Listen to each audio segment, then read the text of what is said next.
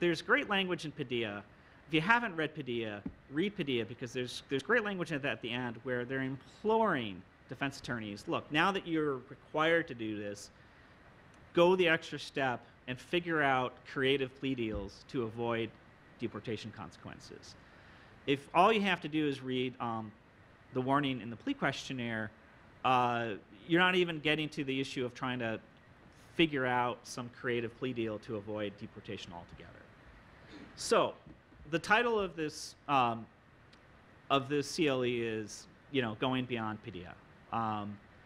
Why go beyond Padilla? Well, I mean, you're all here, and so I'm speaking to the choir, but I don't think any of us would market ourselves to say, look, I'm the lawyer that does the bare minimum.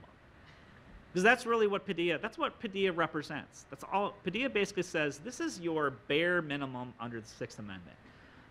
Unfortunately, the court, I think in Shada, has defined that bare minimum to be pretty low. But that's all it is. It's the bare minimum. And we've all built our practices on hard work by going way beyond the minimum. And the amount of misconceptions, bad advice, and just mistake of law and fact that we run across talking with prosecutors and our colleagues, are extensive.